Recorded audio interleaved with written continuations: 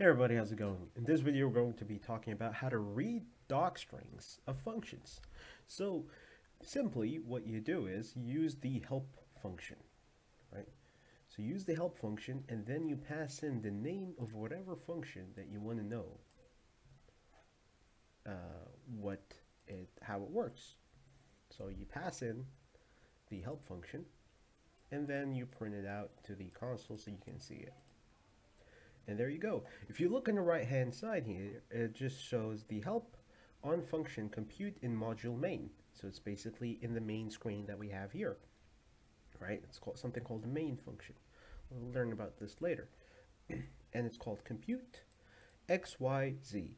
The functionality is that it takes in 3 values, multiplies the first 2, and adds them to the third. And the parameters are X, Y, and Z. This is exactly what is written here. Okay, and returns the result. This function could also work on things other than your customized functions. So it could work on print itself, right?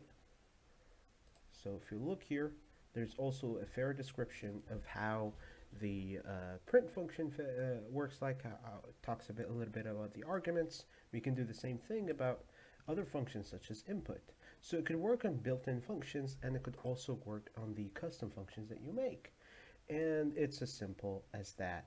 Use the help function in order to have a look at all the different elements of this function.